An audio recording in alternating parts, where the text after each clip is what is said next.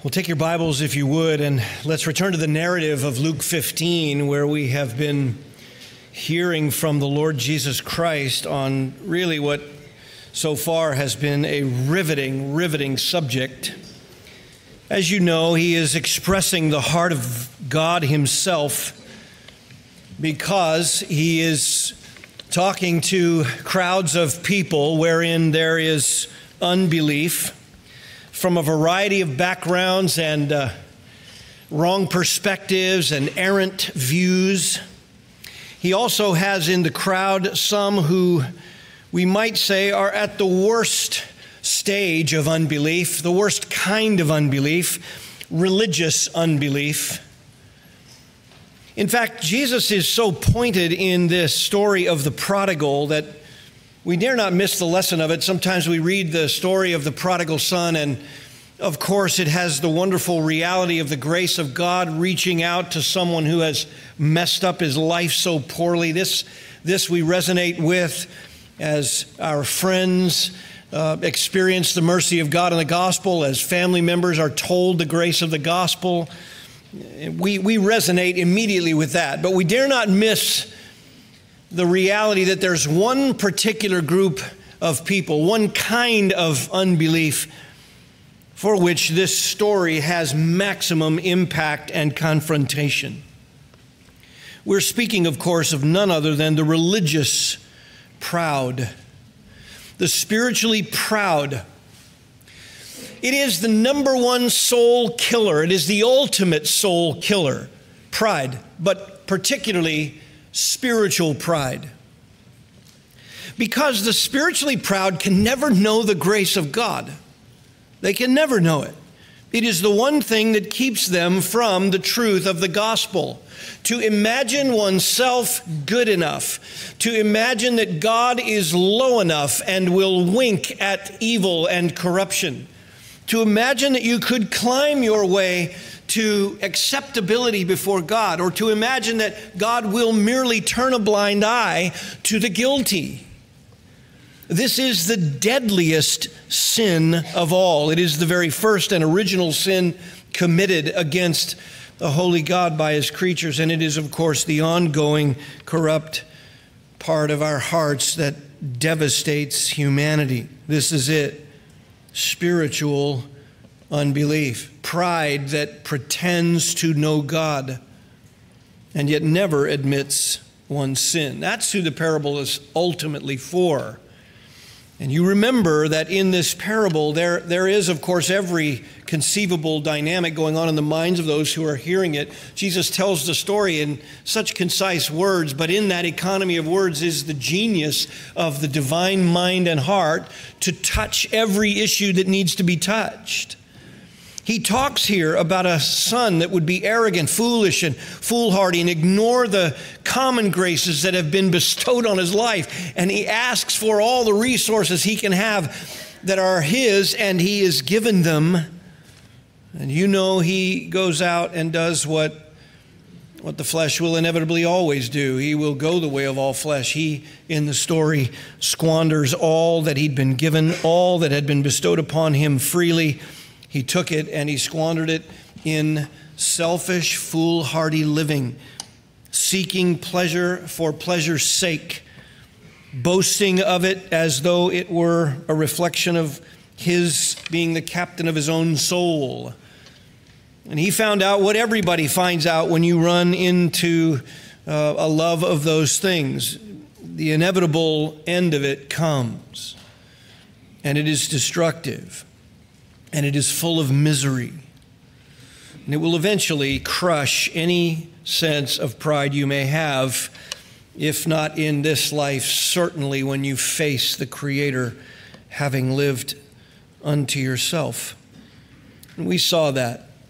We saw that this young man's life left him with nothing.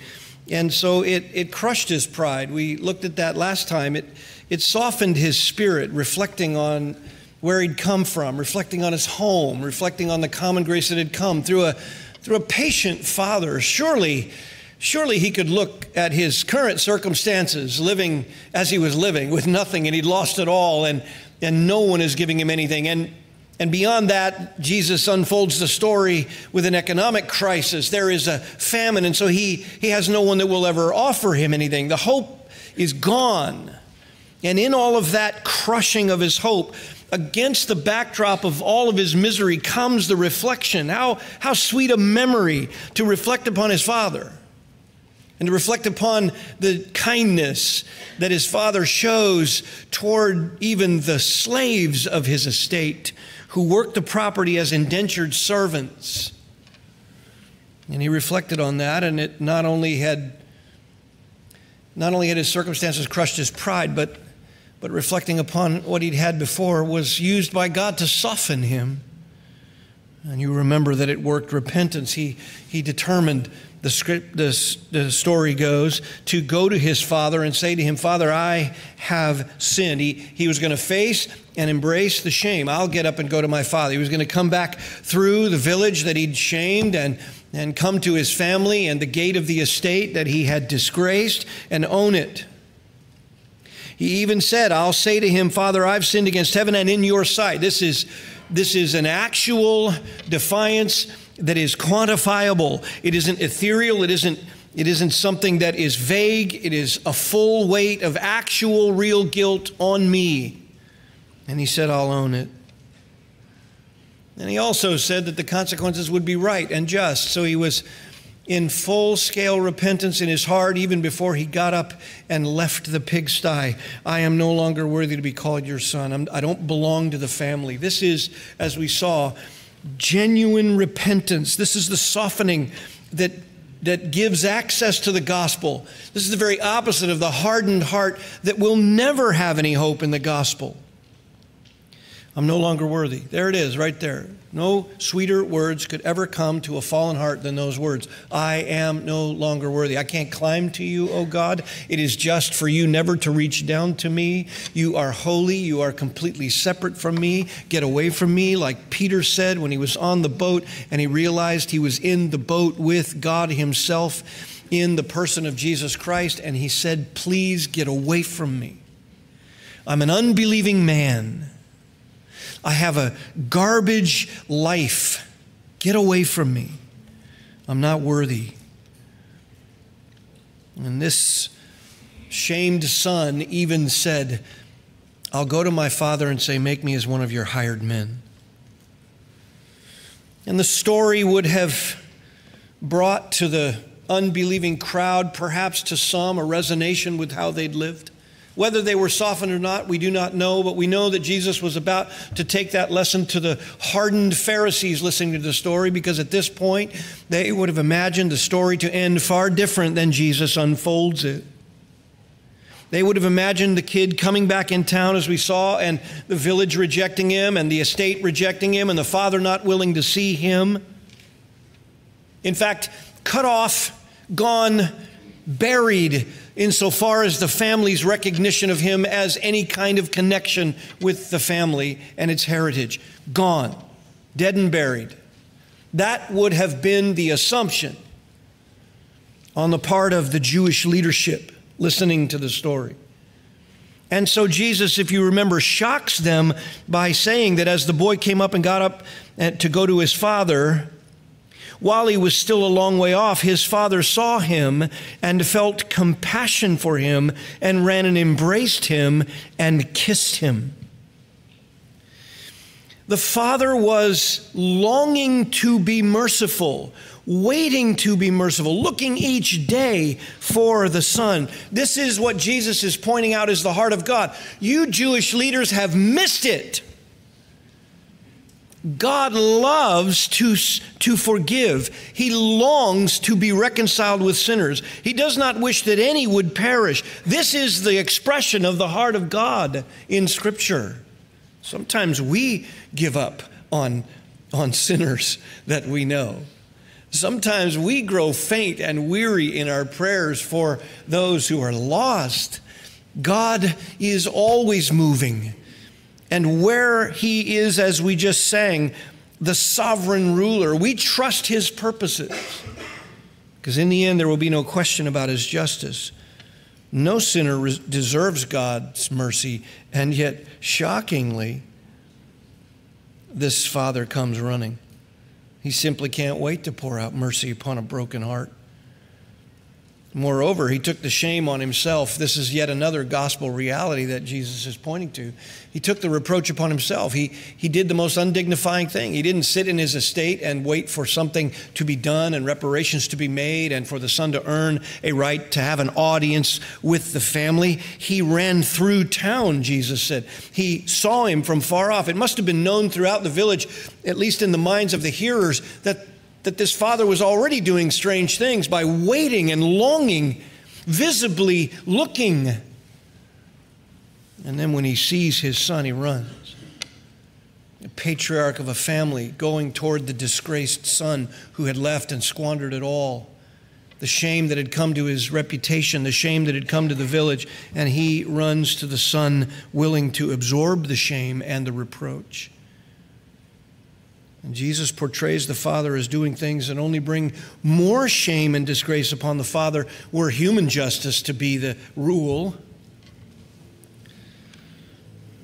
What does he do? Well, this is absolutely amazing.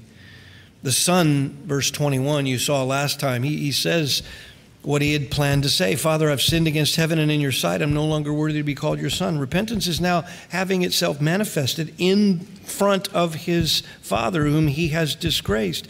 But before he can finish, verse 22, the father abruptly stops what his son is saying. His son can't even ask to be a hired servant before the father says to his other servants, quickly bring out the best robe and put it on him, put a ring on his hand and sandals on his feet. Bring the fattened calf, kill it, and let us eat and celebrate. For this son of mine was dead. Did you note the language? This son of mine was dead and has come to life again. He was lost and has been found, and they began to celebrate. So here you go from this wonderful longing to be merciful to this actual forgiving and celebrating on the part of the father. And the pardon here is extravagant. It is extravagant. And the symbolism here is rich as Jesus gives it. You notice how the father is specifically calling for certain items: the best robe, a ring, and sandals. These have implications in the minds of the hearers. He did what?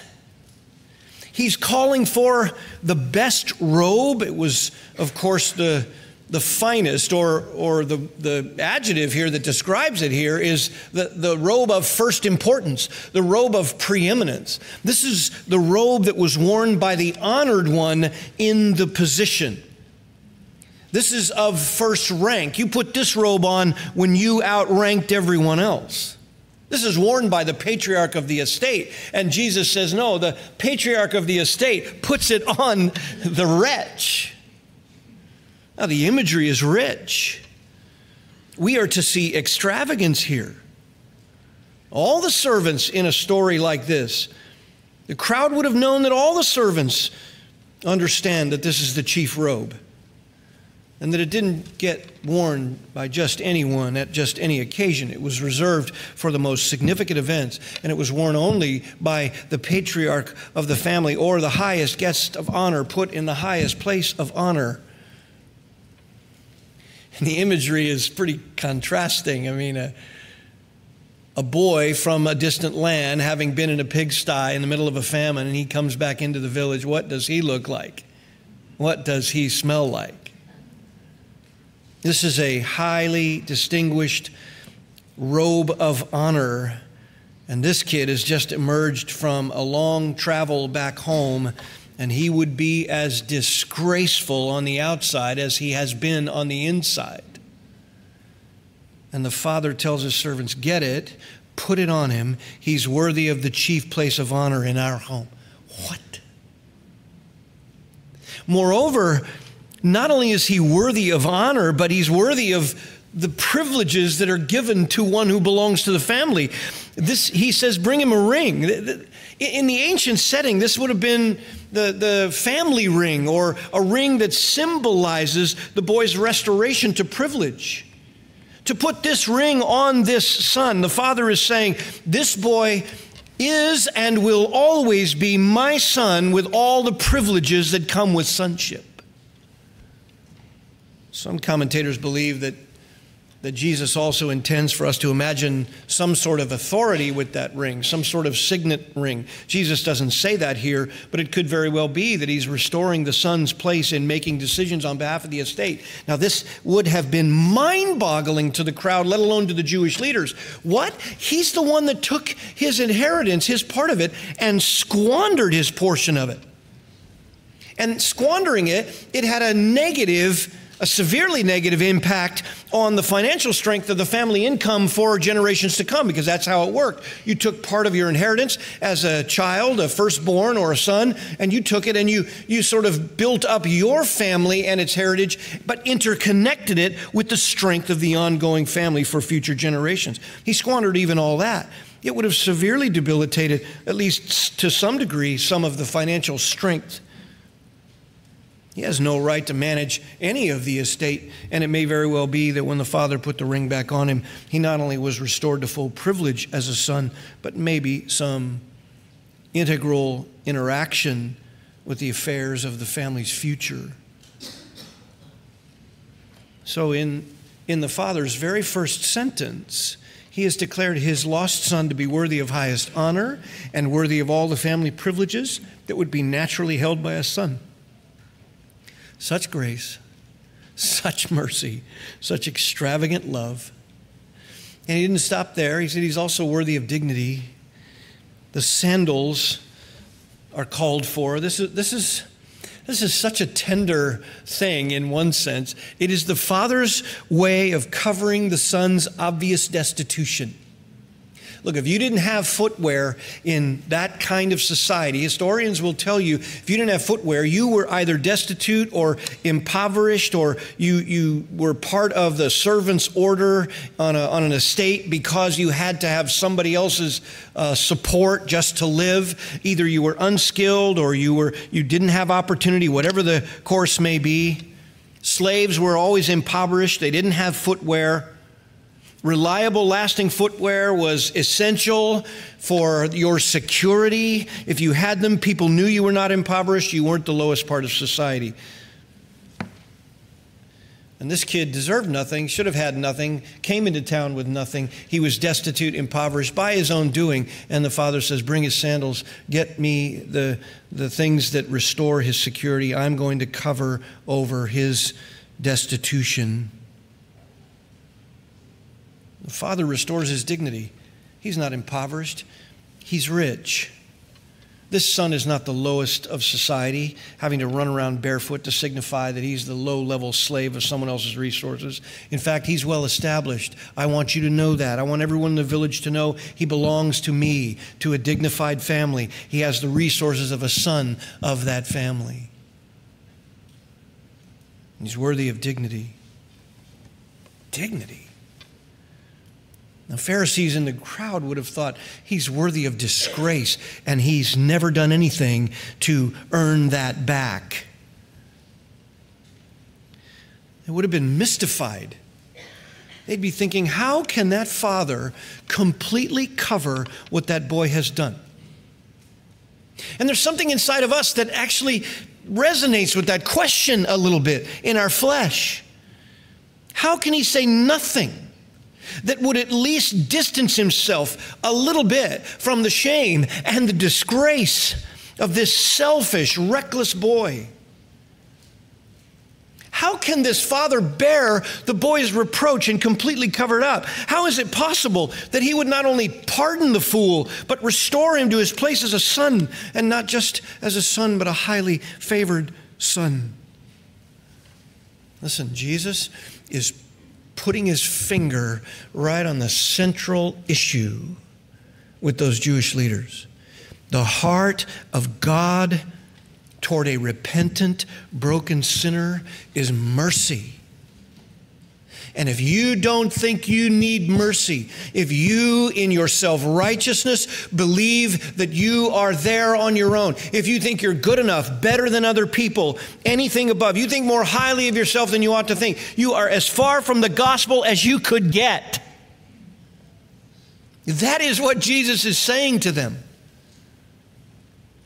In salvation, we are the miserable, utterly unworthy, and eternally outcast family members. Our Creator made us, and we shame Him. Our Creator made us, and by our corrupt nature, we defy Him. Our Creator made us, and from our first breath, we do what we want to do. And then, because He's so gracious and patient, nothing happens to us for the longest time. And then all of a sudden, some sense of earthly justice comes down and we reap the consequences of our sin. And we suddenly complain against God that the Creator has somehow been unjust. We are corrupt. Absolutely corrupt. And yet, when life shatters that pride, when you see it as they ought to have seen it, and you come to God, and you bow down in humility and say, I'm not good enough.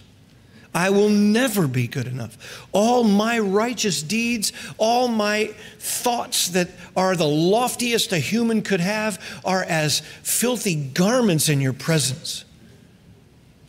When you say that, and your arrogance has plunged you into enough ruin that you come to God broken and alone with nowhere else to turn, He runs to you in mercy.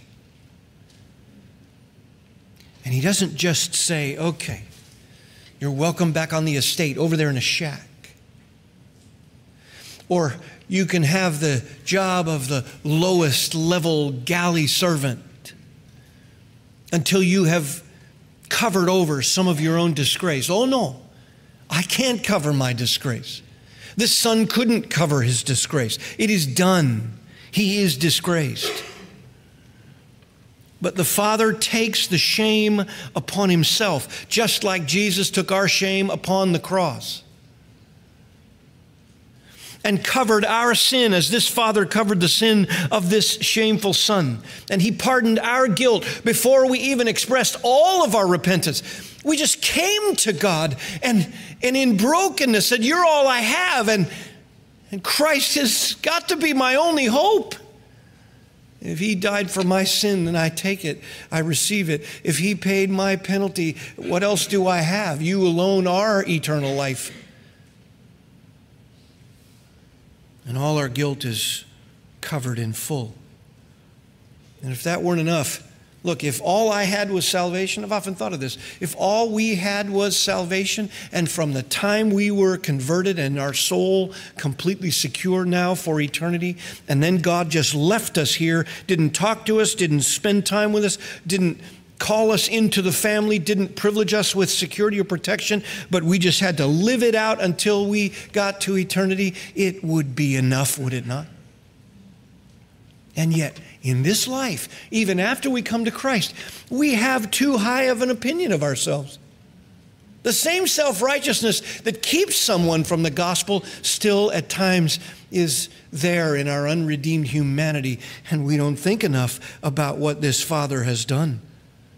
Because this is what Jesus says God has done with us. He's made us sons and daughters of the family, fully restored to honor, fully restored to privilege, fully restored to the dignity of His likeness in Christ. Oh, the forgiveness is extravagant. And then notice he launches an extraordinary party. This is amazing. Verse 23, bring the fattened calf and kill it and let us eat and celebrate. For this son of mine was dead and has come to life again. He was lost and he's been found. And they began to celebrate. The imagery here is so wonderful. This is the biggest feast. This was reserved for maybe a wedding feast of one of the boys or whatever. This is the fattened calf being prepared for some kind of feast and celebration in the future, and that would be enough to feed a village. So the village is invited. This is a lavish celebration. The whole village is invited. You remember in these parables, Jesus is saying heaven rejoices over one sinner that repents. Here, the celebration is intended to convey extravagance This is why sometimes people call this the story of the prodigal God, because prodigal literally means extravagance without thought. So that's why we call the boy a prodigal, because the boy spent and squandered his living without thought. Sort of reckless abandon is the idea. And so sometimes here now you have the father, ironically, being the same with regard to all of his resources. He is in reckless abandon to celebrate the homecoming of this son. Jesus intends for us to know that when you came to Christ, that's what heaven did. That's what heaven does, celebrating. And heaven's in a constant celebration because somewhere on the globe the Lord is saving, is he not? One day his grace will end and judgment will come. We've been studying that in the book of Revelation on Sunday nights. We will see that. There are these divine drum rolls in the book of Revelation, and there's another one coming even as we study it tonight, sort of a preparation for the worst announcement you could ever imagine, and that is that the grace is over, judgment is coming, and it will finish, and Christ will come, and then there will be no more redeemed people, only the ones that have come to him in repentance and faith. It's a frightening aspect of the tribulation period, the finality of God's work in judgment before his son sets up his kingdom. But here you have this celebration intended for us to see the extravagance of God's grace and mercy against the backdrop of its opposite. Look, misery in this young son turned to hope. Mercy came running to the young son. They began to celebrate. But listen, pride, never celebrates grace. Mark it down. Pride never celebrates grace. The two do not coexist in the same heart.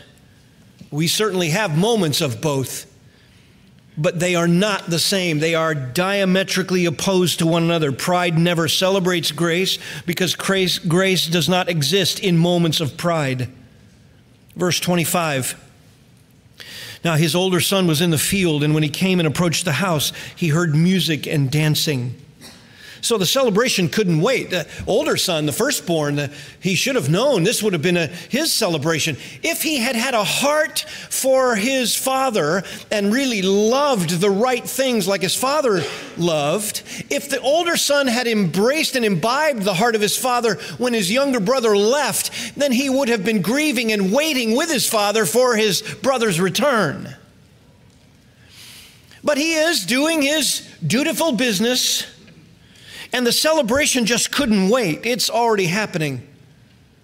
And so it's probably a big piece of property intended by Jesus in the story, and the older son is not there to ask or to be a part yet. But notice he keeps his distance, verse 26. He summoned one of the servants and began inquiring what these things might be. You understand. He approached the house, heard music and dancing, but he didn't rush to his father. He didn't boldly come into the courtyard with curiosity, with anticipation. He wasn't looking for his father and news of what's behind this wonderful gathering. No, not at all. What we begin to see here is that the sins of these boys, one is worse than the other. Foolish, reckless behavior in worldly living has brought one to ruin.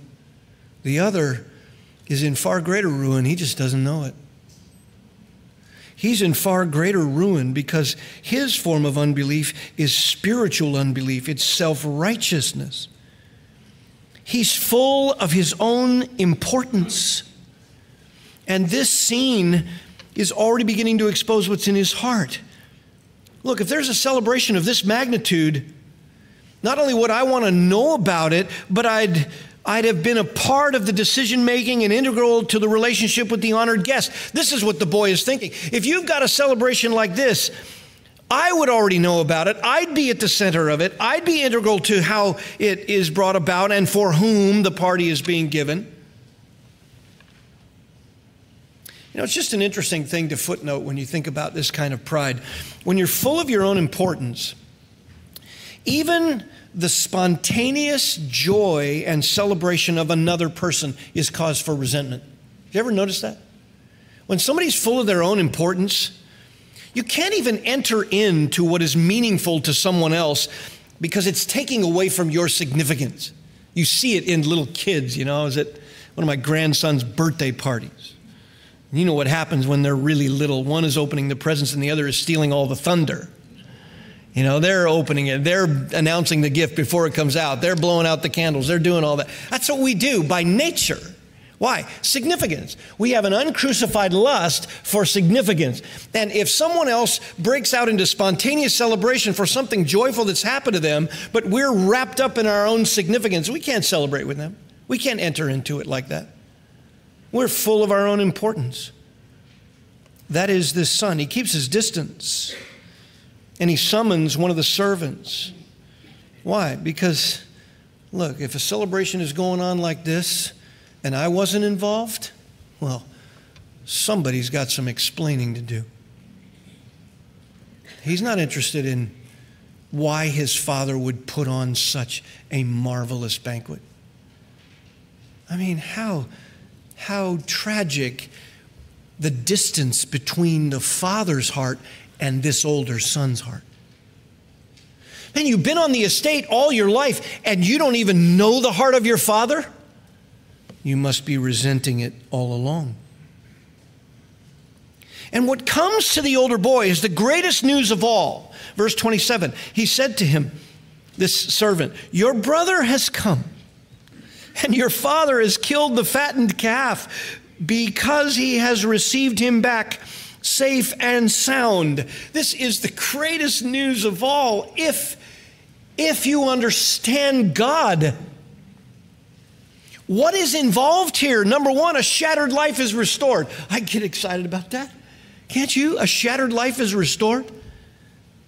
Your selfish and your foolish brother has repented. That should be the greatest news of all. That should ring in this older brother's ears. If he loved his brother and he loved his father and he loved what's right and he loved his God, this would be his heart. Furthermore, to hear this news meant that this father, the beloved and gracious father, has lavishly forgiven him and fully restored him. Look, if your brother's back and they're already in a celebration, something marvelous has taken place. Restitution, acceptance, restoration, forgiveness. Aren't those the best things in life? I'll tell you what destroys is holding grudges, right? Love keeps no record of wrongs. Look, when you hold grudges, you resent somebody, you are keeping a record of wrongs. It is not love. You know what is the sweetest thing in relationships? When there's love and forgiveness and restoration. There's nothing sweeter. We know that just by living in the image of God. We know that. We know the sweetness when someone forgives us of the things we've done against them. We know the precious freedom that comes to our conscience when we let go of our personal right to judge someone else and we forgive them. We know that. This is the greatest news of all. Your beloved father has forgiven him. That's why there's a celebration. You would think that that would thrill him. The whole village was invited to celebrate this astonishing thing. This must be of such a magnitude. He hasn't even seen his brother yet. He doesn't even know what has happened. But he knows the son has come back. His brother has come. Most of all, to hear this news would have immediately told the older brother, your younger brother, whom you'd lost to a life of distance and running away and taking what he wants and selfishness, which no doubt would have led to ruin. You can imagine it would have led to ruin. This brother you had lost on the road to destruction has come home. He's no longer on that road. It's the greatest news of all. Notice the last part of verse 27. He has received him back safe and sound. I like that. The servant who was asked the question gives the news that the father has received him back safe and sound. Sweet words they should have been to the brother. He's safe. But notice, he is more blind than a fool. He's more blind than his foolish brother. Verse 28, but he became angry. And he was not willing to go in. And his father came out and began entreating him. And he answered and said to his father, look, for so many years I have been serving you, and I've never neglected a command of yours, and yet you have never given me a kid that I might be merry with my friends, indicating you've never even given me a feast with my friends with the least of what we have. And when this son of yours came, who has devoured your wealth with harlots, you killed the fattened calf for him. Let me tell you something, beloved. This is, in one statement, the heart of the Pharisees, the heart of the Jewish leaders, the heart of the spiritually proud, those that will never experience grace. Here it is. And you can always tell by how they respond to the generosity of God. I had read it in Matthew 20. Oh, they were looking with evil upon the owner of the vineyard because he was generous. It would be like a disciple of Jesus who had been saved and redeemed and walked with him being resentful that he saved the thief on the cross in the late hour. It would be just as wicked. Notice, first of all, the self-righteous always hate mercy. He became angry and wasn't willing to go in. They always hate mercy. It reminds me of Jonah. You know, God says, go to Nineveh, and I want you to call them to repentance. I want you to preach repentance to the whole city.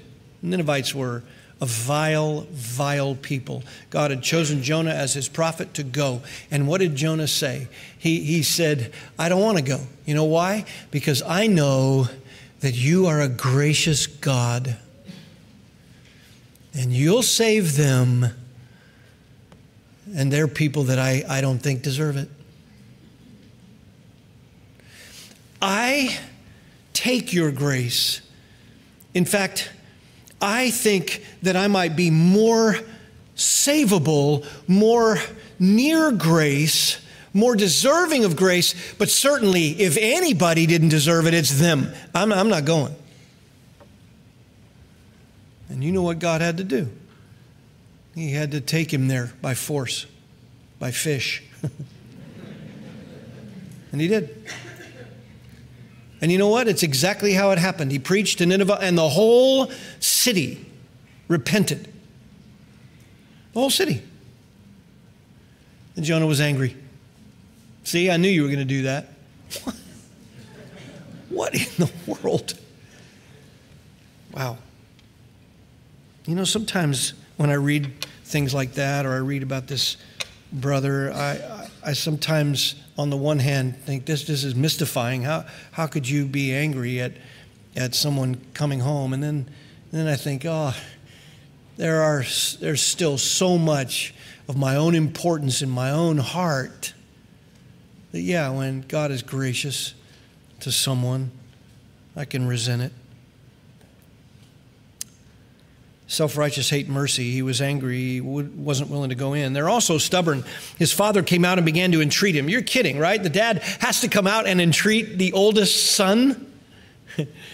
That just tells you the self-righteous are stubborn. He was unwilling to go in, and his father had to come out and plead with him, and he still wouldn't go in. Just stubborn, hardened. And they trust in their own works. Here's their problem. Notice, for so many years, he said, I've been serving you. By the way, he didn't give an endearing term either. He says, look. Almost as if to say, listen up, you. I mean, this is impersonal, disrespectful, but it reveals that he trusts in his own works. For so many years, I have been serving you. This is like every works religious system. When you come along and say, Jesus Christ will save you, but only by faith alone, you must trust in his works on your behalf. What does the person say? You're telling me that my works account for nothing? That's right. They account for nothing. But faith is everything. Faith is everything. I was talking to an unbeliever not long ago who said to me, so if someone has faith and trusts in their works a little bit, you're telling me that even their faith won't be accepted? I said, but it's not true faith at that point.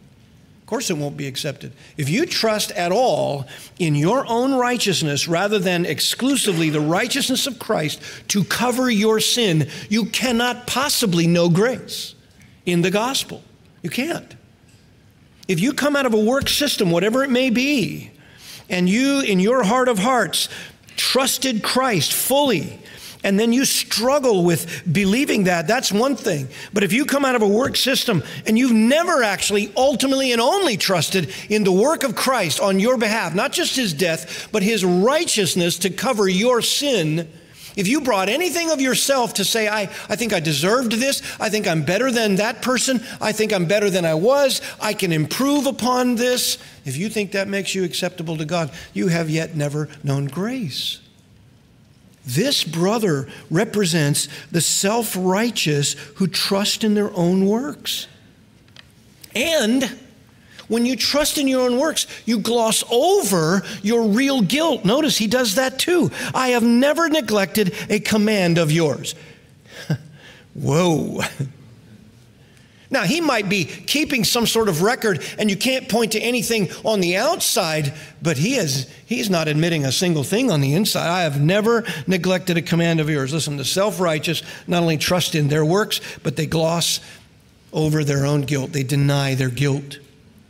1 John 1 says, if you say you have fellowship with him and yet you say you have not sinned, you lie and the truth is not in you. If you say you don't sin and you say you've never sinned, you are not guilty, you've never been guilty, you can't know God. And the self-righteous live in a constant state of ungratefulness. Notice what he says, you've never given me a kid that I might celebrate with my friends. Just ungrateful.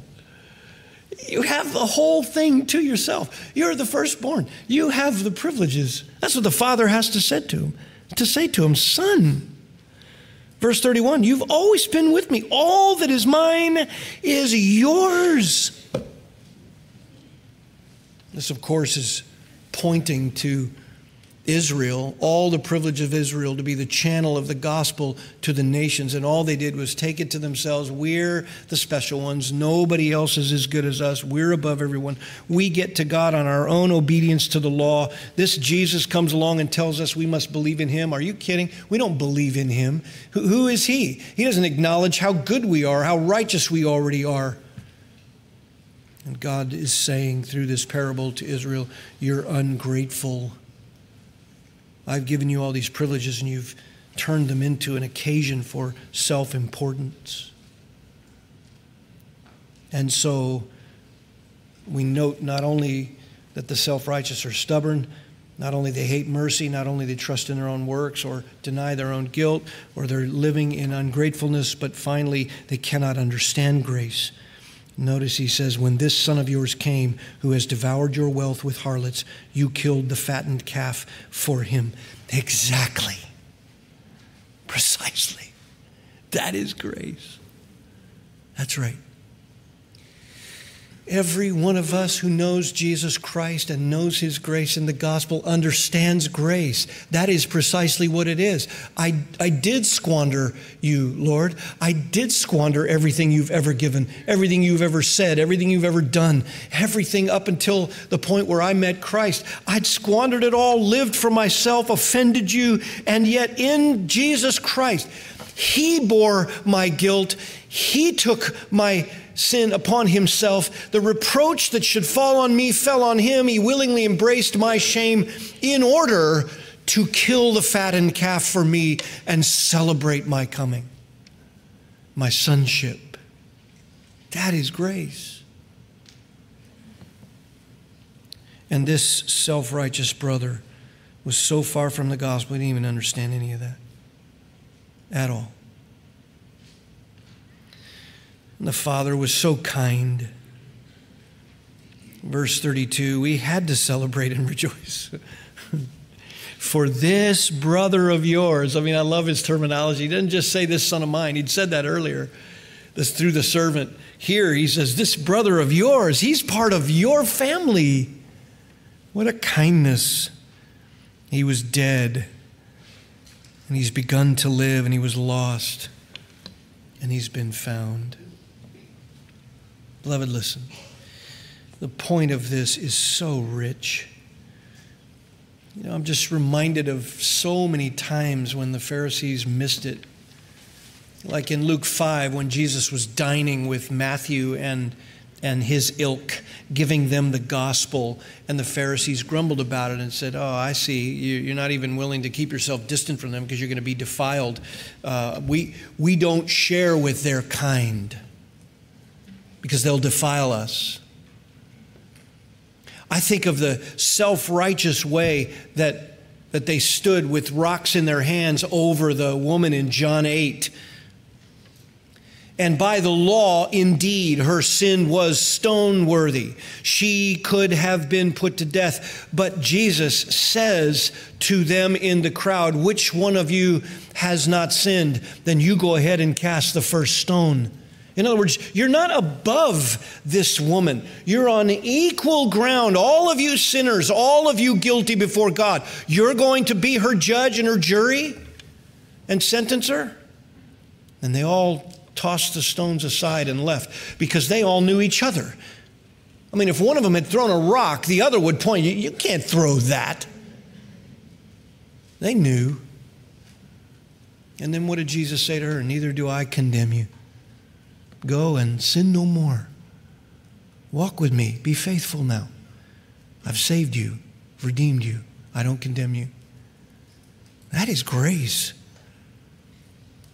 I'm reminded of Simon the Pharisee that we saw in Luke 7 when the woman came bursting in, the prostitute came bursting into the room, and she just spills her ointment all over Jesus' feet or all over his head, and then weeps at his feet and wipes his feet with her hair, washing them with her tears. And what is Simon's response? Well, if Jesus knew what kind of woman this was, he wouldn't allow that. I don't even know what she's doing in this house. Totally missed the gospel. You know why? Jesus said to him, Simon, I have something to say to you. You see this woman? Look, she is past all that shame. She's been forgiven. That's why she's loving this much. But he who's forgiven little loves little. You don't think you've been forgiven at all because you don't think you need it. And so you don't love like she loves. You resent me. If you're here today, don't miss what Jesus says here in this parable when he describes the older brother. Don't miss it. This is absolutely critical. This older brother represents the self-righteous heart that believes you're good enough, that you warrant something, that you deserve something. He is worse off than his foolish brother was when his brother left home. Both are sinners. One's life shattered him. The other, the kindness of God wasn't enough to shatter his hard heart. God has compassion on the prodigal, and he is extravagant with his grace if you'll come in repentance and faith. But if you're full of the resentment or some sort of rising up of a stiffness in you to hear that your works aren't enough, you need to plead with God that he would show you. Just go back and read the account over and over again and watch what is said of the heart of God through this father, and watch what is said of spiritual pride through this older brother. You can see that he's actually the one that is most distant from the heart of his father and most distant from the grace of the gospel. Bow with me. Lord Jesus, this is a stunning parable that you gave, and you are so infinitely powerful and wise with your words. We could never exhaust the riches that are here, but you have pierced us with it. We're so full of ourselves. Even after we come to Christ, we tend in this direction in our flesh. Help us never to be self-important, self-absorbed. And Lord, may you redeem the self-righteous even here in our midst who've lived by their works all their life somehow, some way, hoping that it would be enough. May they see themselves in this older brother. And every prodigal in this room, every ruined life, may they see themselves in the younger brother in need of what he found. The emptying of himself, the crushing of his pride, the softening of his spirit, and the resolve to come and plead for mercy, knowing that you'll do it. You're a merciful God. And so that's what we pray for, that the lessons would be driven home, oh God. Help us to understand them rightly. Forgive us for any way in which we have defied these principles or denied them outright. And teach us your way, we pray in Jesus' name. Amen.